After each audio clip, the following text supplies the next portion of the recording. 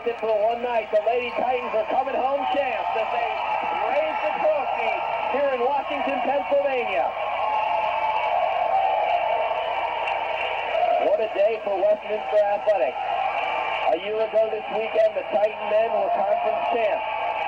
Back in 30 seconds, as Coach Scott gets dumped with Gatorade or water. Now she's getting hosed down. That's going to lead to a bad hair day. The Lady Titans celebrate on WJ's court as they beat the #1 seed Presidents to get 20 wins on the season, and more importantly, the 2005 Presidents Athletic Conference Championship. So that was Sebastian Salazar calling that game, and it just every time I hear that, it gives me goosebumps. And I was listening to the one on Dickinson too, and it was giving me goosebumps. And as Coach Scott just said, now she finally knows who ruined her hair day, dunked her. So I guess Desiree might be wearing some extra laps here today for practice. But that was a very talented squad you had. You had Mary Jane Eaton, you had Erica Tallow. I mean, it was Allison Gasper. What would you say is the difference between last year's squad between this year's squad? I think the big difference right now with this year's squad is the inexperience. Last year's squad, they came back from their junior to senior year. We had a lot of experience, game experience. But with this squad, we're kind of missing that game experience that we have, and that's right now we're going through some growing pains with being with the young team, and we're trying to get through that right now. Yeah, you're definitely a young team. No seniors on the team at all, and 5 freshmen coming in. Could you tell me a little bit about some of the freshmen? Some of the freshmen coming in are adjusting to the style of college basketball, getting used to the shot clock. They are working hard, trying to make this team better, and just learning the different style coming from different high school programs. Every high school does different things, so coming in and getting a more up-tempo kind of style, they're adjusting to it, and hopefully some of them will step it up here for us. You also mentioned at the PAC Media Day that we went to earlier in the year that practice was running pretty slow. Would you say that that's not because you don't have any seniors on the team, or what would you say the reason for that is? I think it came with not having any seniors, but also we had a lot of injuries at the beginning. It was everyone was so in and out. We had a lot of people. Sometimes we only practiced with 9 to 10 people, so that's why us moving ahead at the beginning of the year was kind of slow for us at practice, because we didn't have who we needed in there to practice. So would you say that you've actually progressed since then? Yeah, I would say that we're kind of getting back into the swing of things. We just found out Maria's going to be back with us here shortly. Okay. She will start getting into practice at least 10 days here, so we're looking to have her come back, and that'll help with us. So yeah, we're kind of getting back in the swing of things with everybody. So. And you were just saying about the injuries. Is that she pretty much the only injury that you have left on your team? That's yes, from the yes, okay. As of right now. Now your last game was on Wednesday against Mount Union. Unfortunately, it was a loss. But if you look at the video that we have here, you might see a familiar face from this game. If we can take a look at that now. And one of your former players there, one of your key senior starters from last year that graduated, Erica Tallow, had a tremendous year. Now she was coaching against you last night, Mount Union. How does it feel to be coaching against one of your former players? I mean, it's always kind of fun. I remember going back as a former player coaching against my team, having mixed emotions about it. But it's fun, even having MJ on the sideline as a coach too, and having them back. It's always fun. Okay. Now, do you think she has any advantages on you at all? Since she just played for you last year, she knows your style. Do you think that has anything to do with the loss? I don't think it had anything to do with the loss, but I'm sure she had some input on some of the game plans. Obviously, the big thing, I'm sure she knew the personnel-wise, the players individually coming from the team. So, and I'm sure some of the plays that we run are still the same. So, but I don't think that was the major big advantage, in the game. But I'm sure it helped them out a little bit. Now, what would you say then would be, in your opinion, why you guys lost last night? I think yesterday it was we fought well. Defensively, we played a great game. Offensively, we're not yet gelling. We don't have any chemistry as a team yet on the offensive end, and shooting 22% really can't win any games. So we held them to 54 points, what was a good thing for us, but we have to be able to put the ball in the basket, and that's what we're not doing. Would you say that's the one thing maybe your team has to work on the most is your shooting abilities, the offense, or?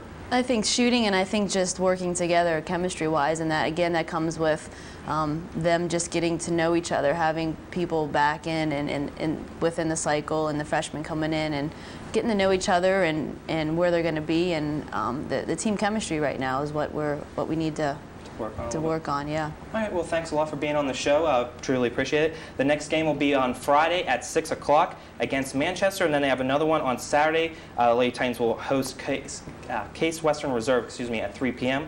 So we're going to take a quick break, and we'll come back with Steve Brink's Pack Report. Hey, girls, at 3 o'clock. What is he looking at? Oh, dude, it's so obvious. Captain Obvious has scored again. Open your window, say something. Oh, he's really gonna down. Hi. Hi. Hey, guys. Hi.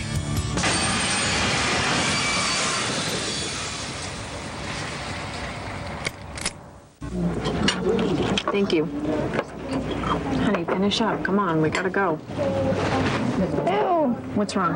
Something's on my glass. See. Oh, it's lipstick. Excuse me, ma'am. Could we just have a new glass, please? This one's dirty. Thank you. Mom. Honey, I don't want you to get sick. I don't know what's on that glass. Oh, have me one too. Hey, you want a Sopapilla? Yeah. There you go. There's some honey right here, too. Picture yourself at Westminster College. Westminster offers an educational experience that is second to none. We've been exceeding students' expectations for 150 years. Westminster combines the prestige of a national liberal arts college with the personal attention you deserve. Westminster is a national leader in graduation rate performance and is the most affordable national liberal arts college in Pennsylvania. Visit Westminster's beautiful 300-acre campus to experience an ideal learning environment. Succeed at Westminster College. Welcome back to Coach's Corner, everyone. I'm Steve Brink, and I'm here to bring you the first basketball edition of the Pack Report here in the 2005-2006 season. We're going to get things started by taking a look at the overall standings on the men's side. The standings include up to Tuesday night's games, and so far it's been a weird start to the season as no Pack school on the men's side is above the 500 mark. Pack preseason favorite Bethany is on top of the standings at 3-3. Waynesburg is at 2-2, and everyone else is below the 500 mark.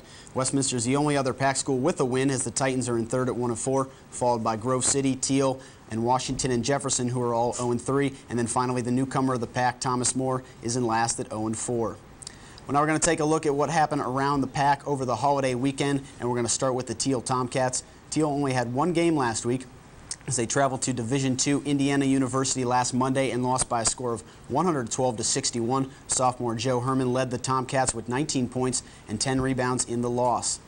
Next up, we have the Thomas More Saints. Thomas More played 2 games last week. The Saints lost in the opening round of the Emory and Henry Invitational last Saturday by a score of 150-110. Junior E.J. Haynes led the Saints with 26 points as he shot 12 of 14 from the field. Thomas More then turned right around, playing again on Sunday as they lost the consolation game of the Invitational to Methodist by a score 82-72.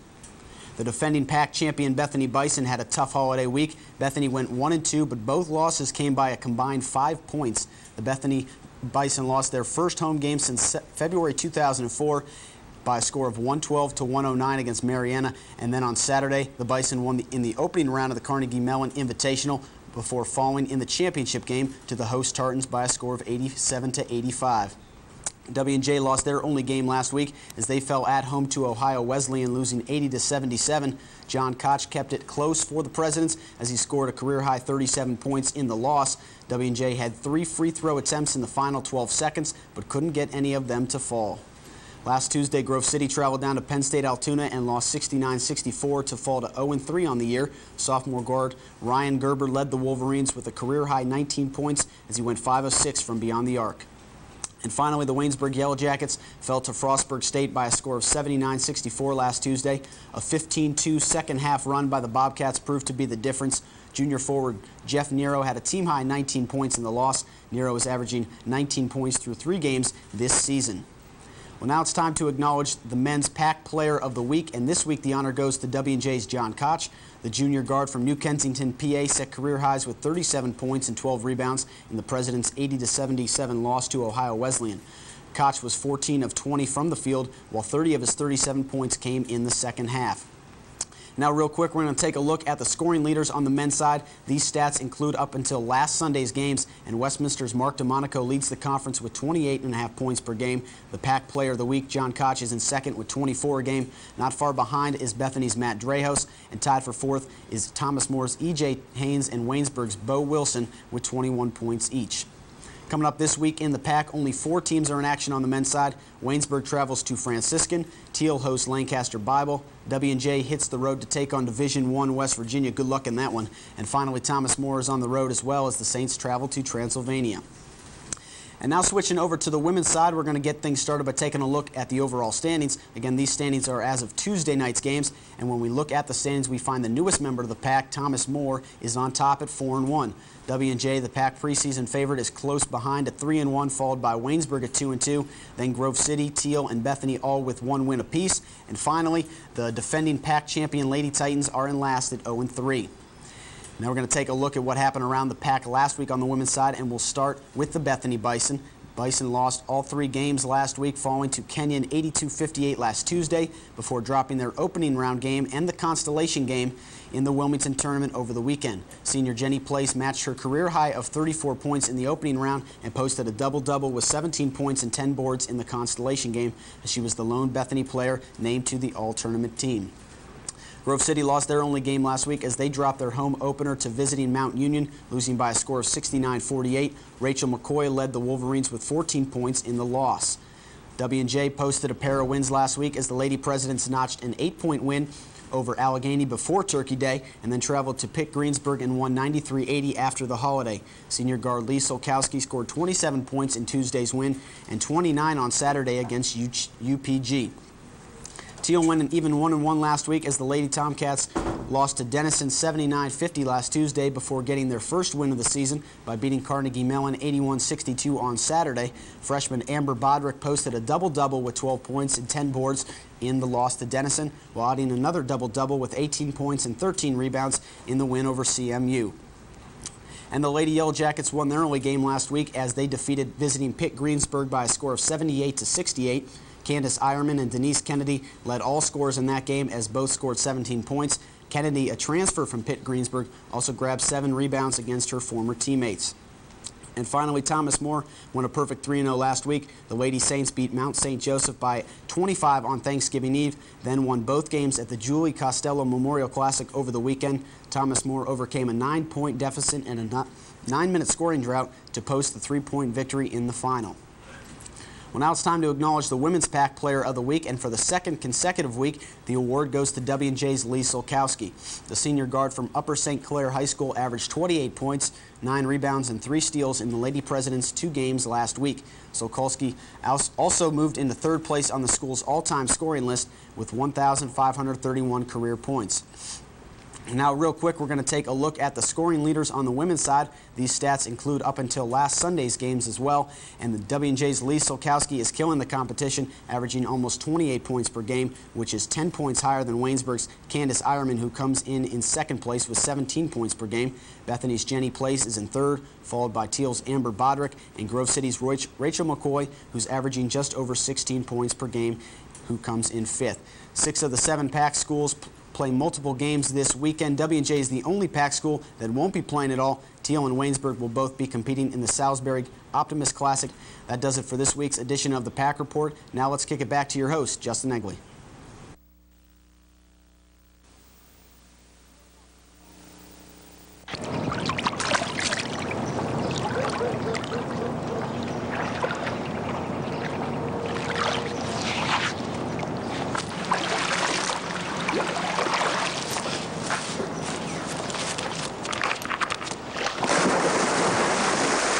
There's a better way to have fun with history. Visit americaslibrary.gov. Log on, play around, learn something.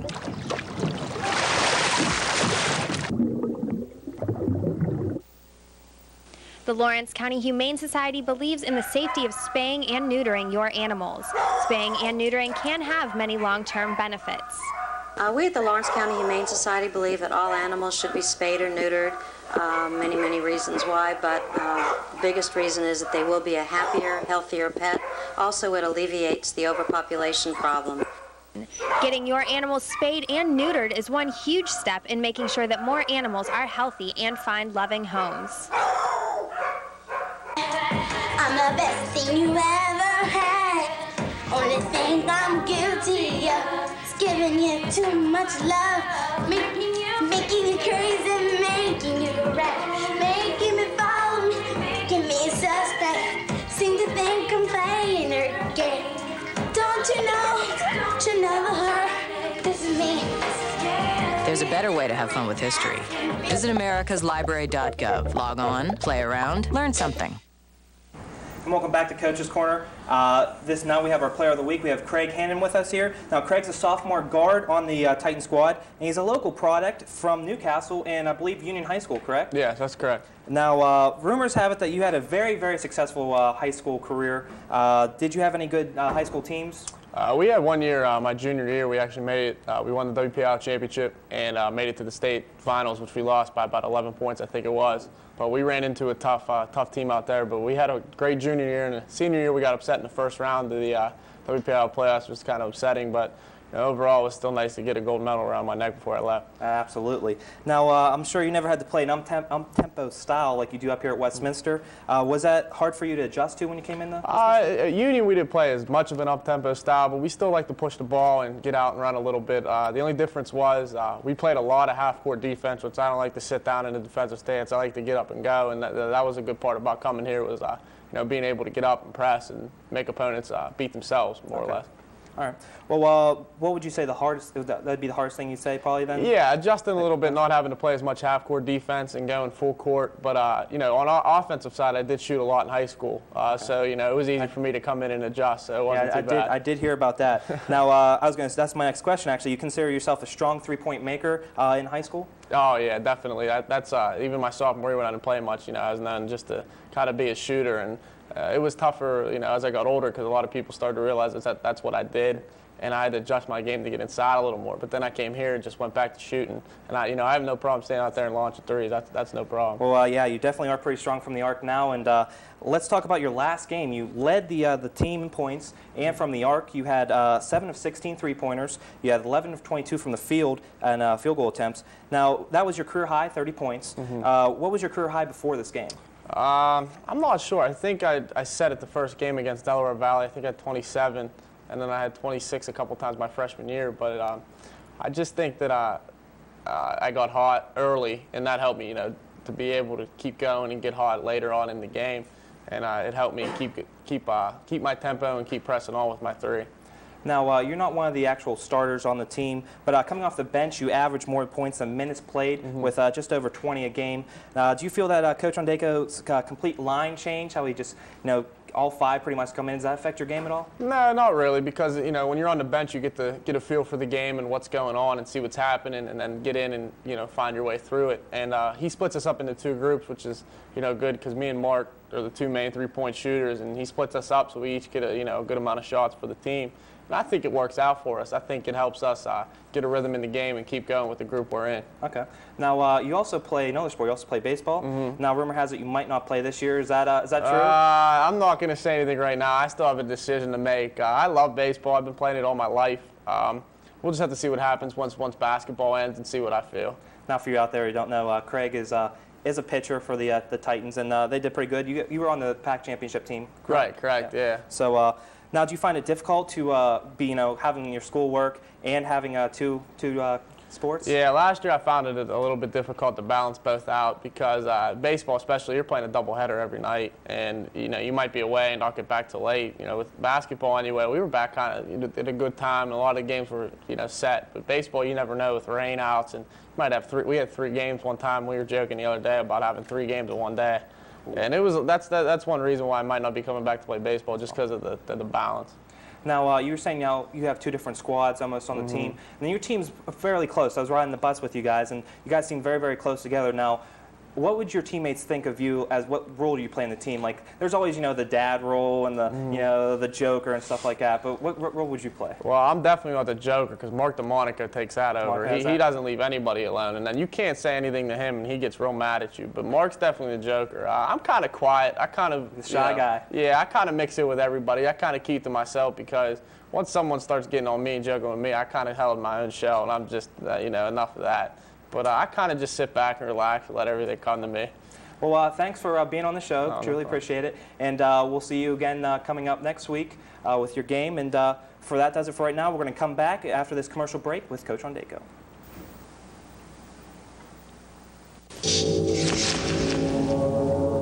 Crackhead, drug dealer, gang member, all kicked out of the community with the help of kids like me. Me. You can help prevent crime. Call 1-800-722-TEENS to find out how. It's time we're judged by what we do, not how we look.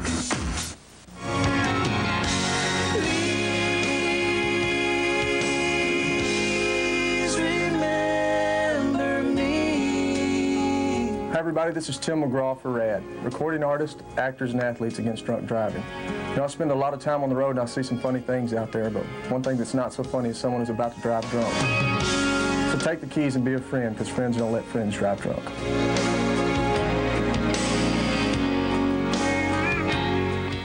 I wasn't going to school because I was making money stealing cars. Well, I was 10 when I first got involved with drugs. I skipped school because, you know, nobody cared.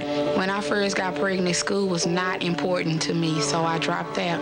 Well, if I don't finish school, then I can't go to college. I mean, that's the whole point of what I want to do with my life. I still need to go to school to make it for myself. I think I'm happier now. I know I'm happier now.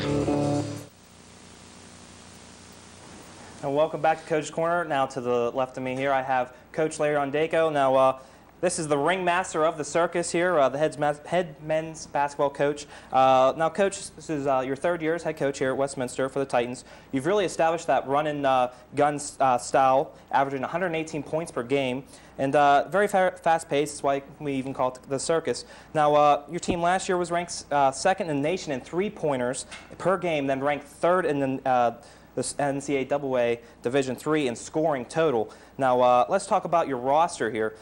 First, let's look at the injuries. Dom Joseph was out. Could you say anything about him, why he's out, or what's wrong with him? Yeah, he got an infection in the lining of his heart about 3 weeks before the season started, and he's going to be out for the whole year. Okay. That's certainly a big loss for us because he did so many things. And, you know, we go from having 3 seniors to 2 seniors, and no juniors. So we're a very young team, and that loss, you know, it certainly hurts us early in the year. That's where, I mean, Dom would be a big help all year, but here in the beginning, while these kids are just getting their feet under their ground, that's where you look for your seniors. And, you know, that's where he'd be our big help right now, and we're certainly missing him.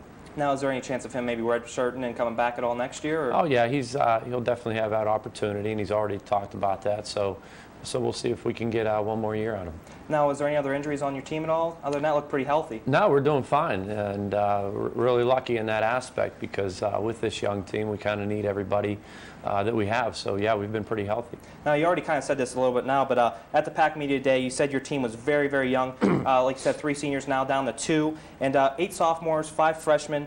And having a young team like this can be difficult, I'm sure of it. But how does this affect your team, having so many young guys? Well, it's difficult I think if you look at the PAC standings, all the teams are that way, you know. No one's winning, and it's not because they're terrible, it's because they're all young. You know, Grove City hasn't won a game yet, but they lost their 5 starters. Teal's lost their point guard, which is always very hard to do. So you got a bunch of young teams out there struggling to learn things, and you're learning it in game situations. So our kids are doing a pretty good job, but they're just not getting enough things done. But the nice thing is that you know, freshmen and sophomores become, you know, juniors and seniors, and eventually they're going to have this down, and I'm excited about our future. Absolutely. Now, you actually have 2 of your freshmen, I believe, that were starting. Could you maybe say a little bit something about your freshmen at all? Well, yeah, I mean, they're first of all, they're good players, but they're our biggest kids. Yeah. You know, we haven't had many big kids in the past 2 years, and you know, Stephen Bielik's a really nice sized kid and a very good player, and Ryan Ricketts gives us a little bit of strength down inside, and has done a nice job. But they've all got a lot to learn, and you know, our depth is more at our guard spot, but you know, that's the main reason they're getting out there, is to send a little bit of size out there early in the game. Now, yeah, so 2-year stars are freshmen. That doesn't really matter, though, because when you do your line changes, I mean, it's all or nothing, pretty much. What's your theory behind that, or could you explain that a little bit? Well, the theory behind it is that you hope to play as hard as you can, and if you're going to press and run the way we are, and you're going to do it at full speed, you know, about between 20 and 22 minutes should be about the extent that you can play. Unfortunately, right now, our depth is such that we don't have, you know, when we go from Stephen Bielik, we go from 6'8" to, you know, Jake Zajac at 6'5". So, you know, through recruiting and building your team, hopefully within the next year, we'll be able to go from 6'8" to 6'8", and not have much of a drop-off in size or talent. And, you know, we're just building that through our program.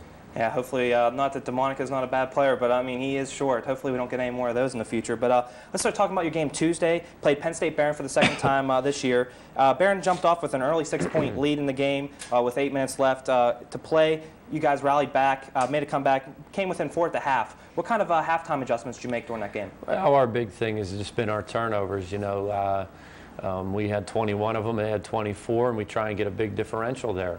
And I think last year with our team with more experience, when we made our run, it was always to get ahead, and now we're making our runs to get back in the game. We got down 30-14, and when Craig got hot and made our big run, it was only to get it right back to about even. So we just need to learn to stay in the game a little longer so that when we make our run, it's to get us a lead, and we've just not been able to get a lead, and that's your difficult thing, especially when you're dealing with young kids. Now, you were kind of in the same situation Coach Scott was in the fact that the assistant coach for the other team was actually a former player. Now, we have Pat O'Connor up there. I mean, great senior they had last year, had made the 1,000-point mark. How does it feel to coach against one of your former players? Well, it's once the game get going, you kind of forget about it, and it's not like he's the head coach. I'm sure it'd be a lot more difficult if he was the head coach, but I'm just happy for Pat. He's got a nice situation. He's working for a great guy in Coach Nyland at a very good school and a good program. He's going to learn a lot. He's helping them out, and he's got his career rolling, so I'm just excited for him.